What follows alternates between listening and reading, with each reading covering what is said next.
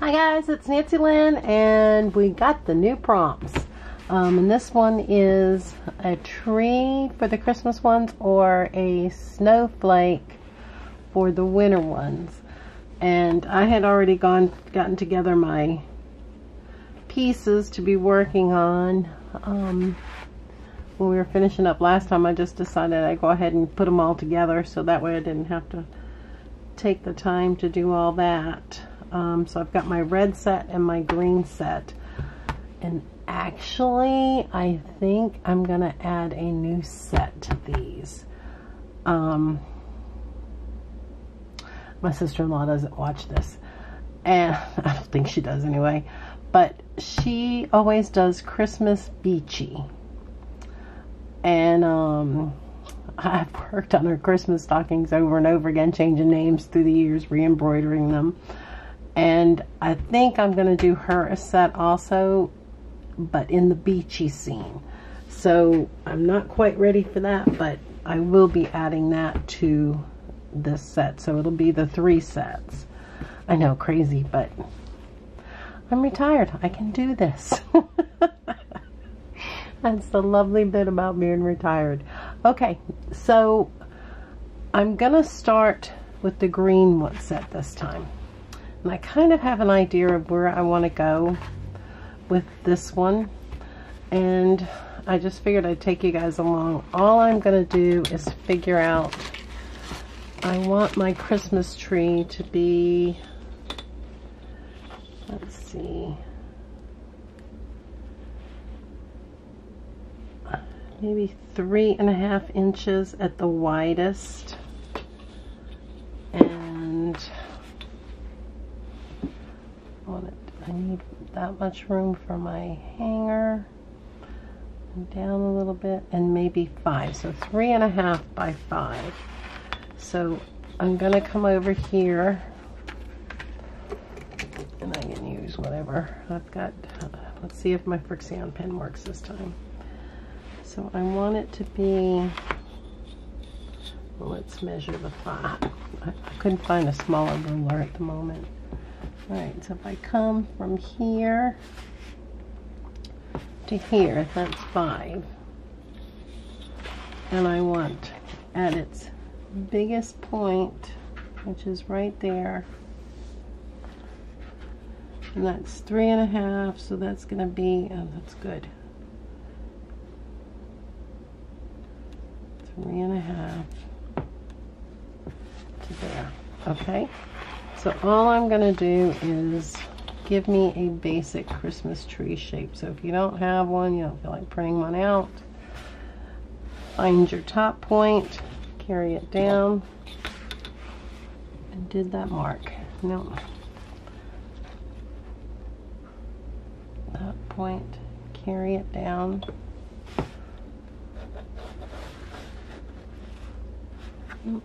I knew that was that. That's why I brought extra pens out here.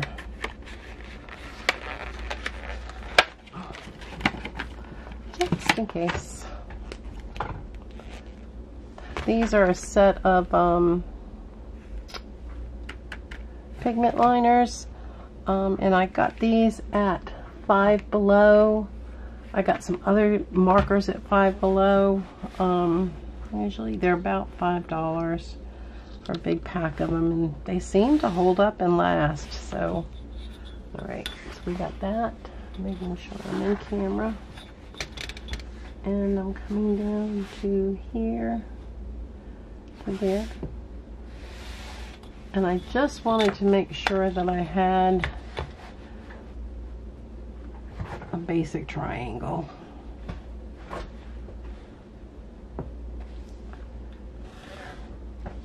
To work from. So that's my step 1. And do I completely know what I'm doing? No, but I'm gonna wing it. Alright, let me put this back up.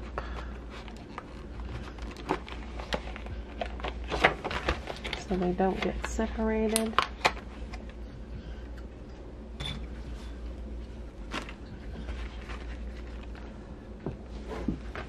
Put them back up in their right spot.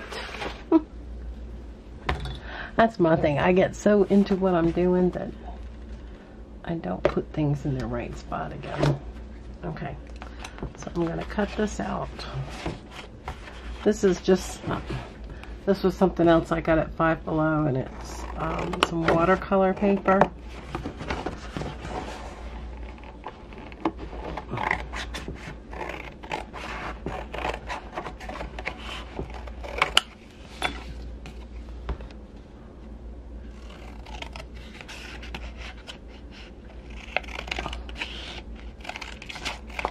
Okay, so now we have our basic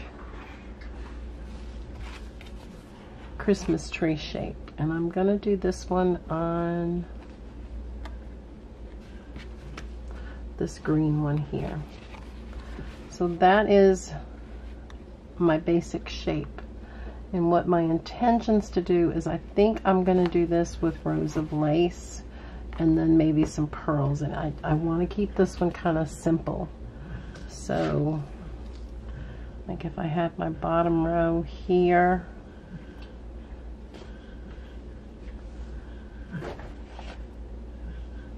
and then maybe my next row might be a row of those, and then my next row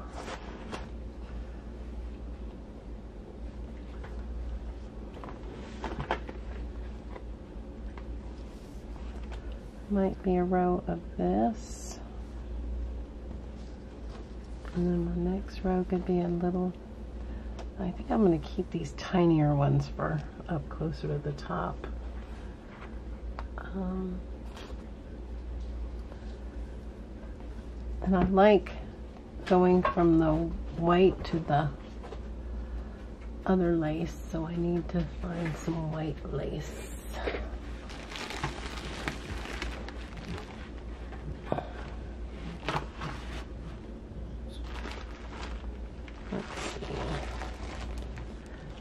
This bag here.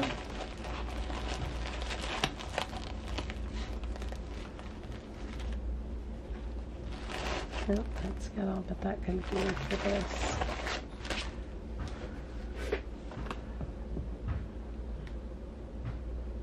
Do that.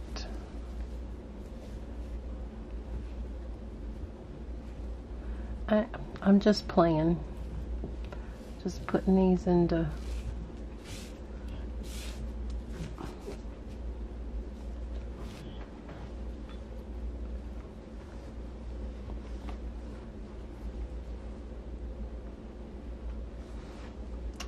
I think that would be really pretty for a tree.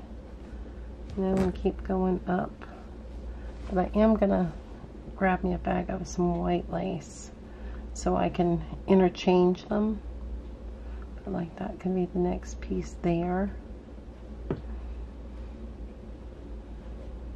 don't know if I want that ribbon, but that's my basic idea going to the top. Now this is going to have to come down quite a bit because I still need to make sure that I leave, as a matter of fact, what I'm going to do to make sure I leave that room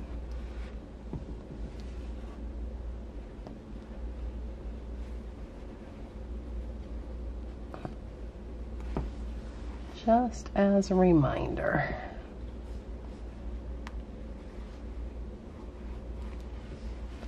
That I know that's where my playground is. And so I think if you guys get the basic idea of it, I'm gonna go and get some more white lace and I'll start working on it. I'll be back. Okay, so as you can see, I've got a bunch of stuff around me. I've decided that I want to do a little bit of not just using this plain background. So I've got a couple of fabrics out here that I have pulled aside for my green stuff. Only problem is every time I bring more stuff out, my scissors get more hidden. And this one that's got the, is it holly, mistletoe? I think it's holly. So I'm just gonna cut some of this. I just love tearing fabric.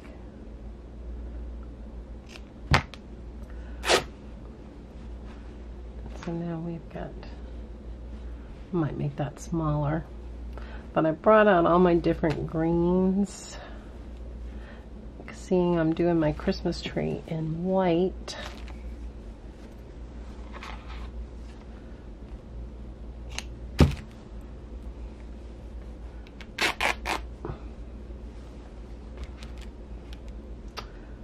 And like I said, there's no, if you are a slow stitcher, then you're used to the tearing and putting stuff down. And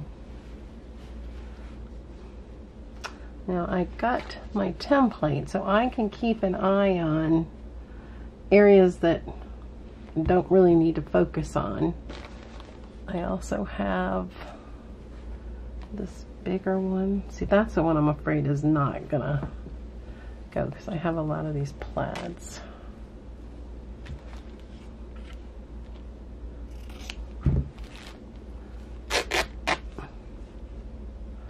Oh, I tore 2 pieces.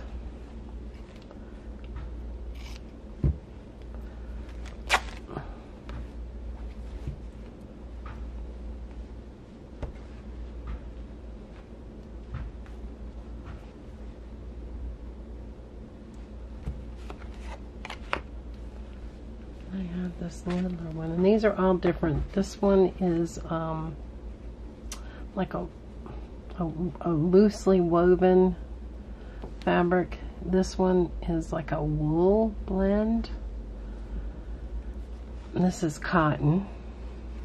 So they're all different. You don't have to stick with the same.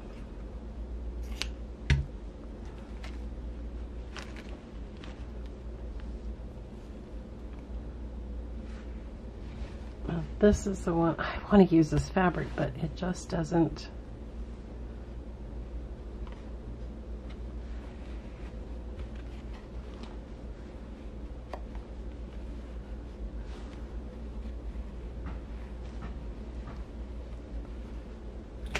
And then I have this one that's green and a little bit of red.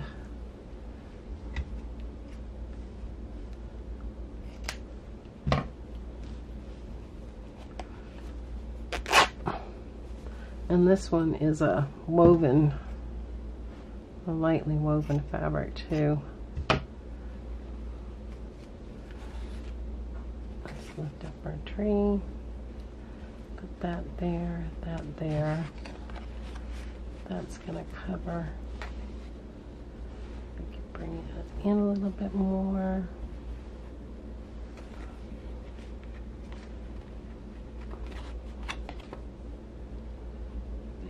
That's all the way there, so that's the only spot that I have bare, and it's just a little shy, so I may have to put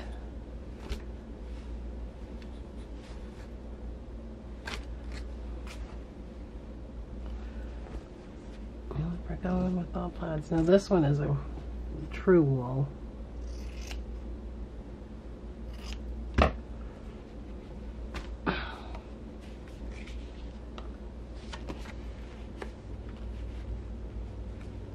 Alright, so there we have it. We've got enough room for our stem here. And I won't care if my star goes up into this at all. And so that is it. And as you'll notice, I'm going to kind of flatten this out. I have got to bring out my little iron.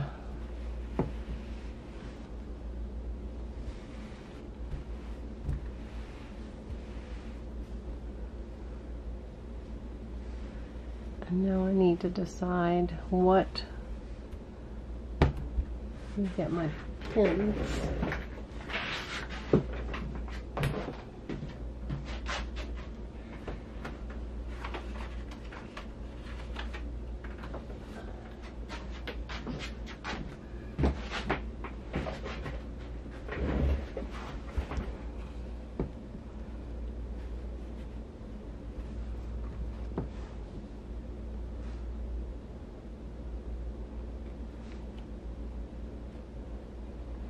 All I'm doing is trying to catch points where they cross to hold this together.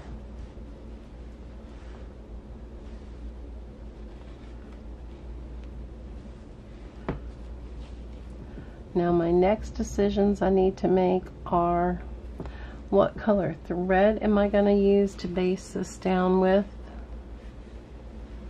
And what type of stitching am I going to do? If you watch Sarah's video, you know, she was like, well, I'm not going to do, and she kind of went around. That's going to bug me, that piece right there. That's better. And there's, I just don't like these little off angles. I don't mind a little rounding, but I don't like the weird angles. Okay, so now I have this, so now I have to decide thread-wise. I have this, which would show on all of them. I have this darker green, and this is an old quilter's trick, and if you're not a quilter, if I can get to the end, to see which threads you want, take them, pull them out, pull them across, you know, try them across different ones, and then that way you can see if you like the color of the thread against your fabrics. So that's that. Now I'm going to get some regular thinner thread to see if I like that. And like I said, you're not going to see all that middle part, so that's not a concern. What I am concerned with is my stitching next. So I'm going to get some more thread and be back. Okay guys, what I went ahead and I decided I was going to use one of the ones that I originally had out, and this is Coats & Clark's Boil Fast ONT cotton, and it says Brilliant. I don't see any other numbers on it. That's the one I'm going to use, and I'm just going to tie a modified quilter's knot, just going around one time.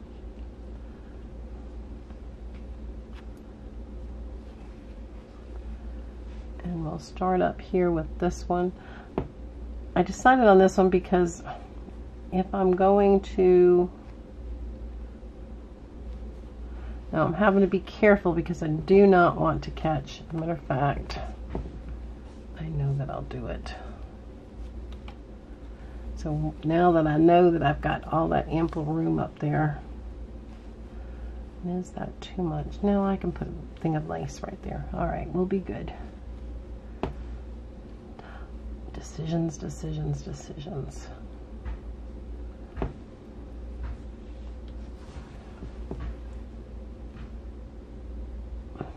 And all I'm doing is going to do a running stitch.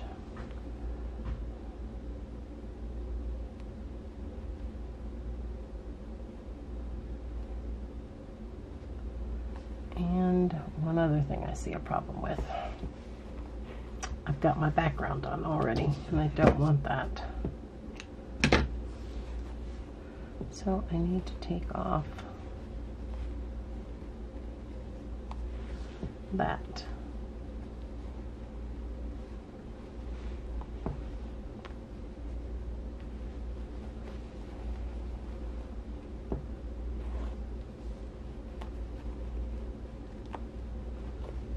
All I want to be stitching through so that my stitches will be hidden, and that's my background. So now I'm back to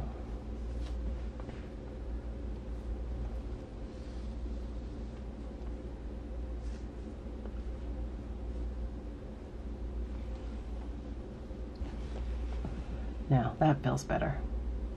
I knew there were too many layers because already it's the batting, the backing, and the patchwork I put on top. So you've got quite a few layers here.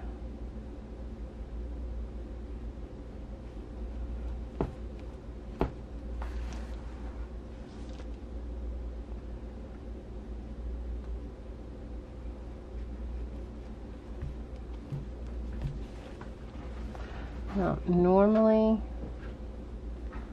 I like to do a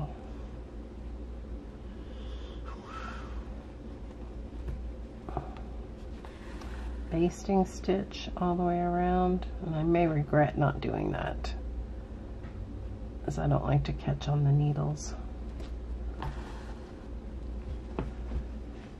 And see, you really cannot, I mean, it doesn't stand out, but yet it's still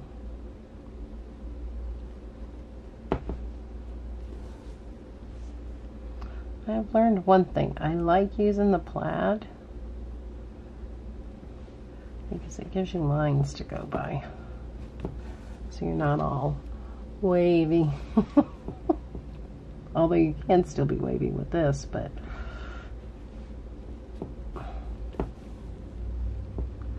and I'm probably gonna cut off for a minute and go get my thimbles. I had taken them with me to my Red Hens meeting, my favorite thimbles, and I couldn't find, and I went to my doctor's office yesterday, and in my purse in a pocket was all my thimbles. And let me tell you, they save your hands. Now this is all extending out over, but I'm not cutting it. I just don't have my, I'll show it to you. I do not have my batting going all the way out to the edges, so I don't see the batting coming out. This way it's there, it's giving it support. Now you could probably use like on my journal covers, sometimes I'll use foam on them. It works really well, and I'm sure it would work great on these too, and it's pretty easy to needle through.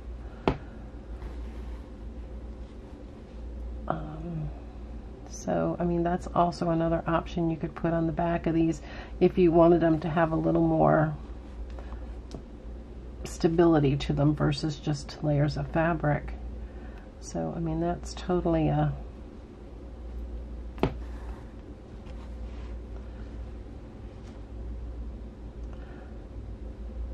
your choice as to what you would like to use.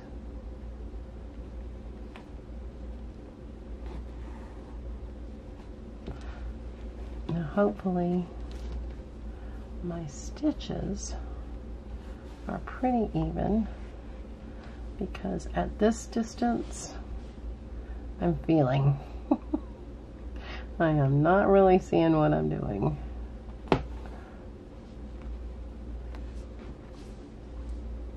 Alright, well, I am going to continue on with this.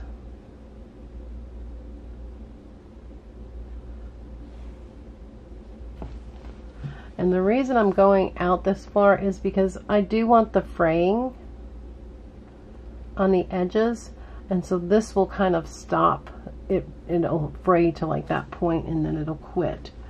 And so that's the first one, and then the next one will come back in on the next video, and I should have all this stitched, and then we'll work on our tree with the lace. Now I have an idea for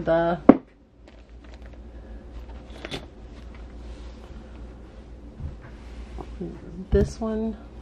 I had said I was going to keep these for the second prompt, but I've already switched it with this green one because I was going to use, yeah, we'll just switch them up, it doesn't matter. But I wanted them to be every other. That's a thing to think about. Maybe not.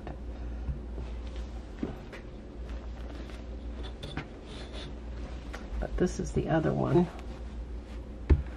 And my idea for this tree was to do, I want it three-dimensional. And I was thinking about doing, I don't know how crazy I'll be about this once I get to it, but something like all bullion stitches. I've seen them somewhere. I saw one done with all bullion stitches, and it was just beautiful because it just had that three-dimensional effect. But on this one, this is my one that's a little bit bigger, and I'm gonna want to do some more in the background. I think like maybe a window. I don't know, we'll see something else, but that's the idea for the next one. So, see, I've already broken my rule because I switched to this green one. So it's gonna throw off my, because this is the one I used first on the next one. You see what I'm saying? So it's one, but this has got all this stuff on it, so it'll be fine. Over here, we'll figure it out. But anyway, I swear I think I am. You just have to keep doing it till you find what you like. And so I hope this gives you some ideas to think about. Hope you have lots of fun doing this. Rachel, Sarah, thank you for another good prompt. Looking forward to seeing what everybody's up to and doing. So this is Nancy Lynn saying goodbye for now.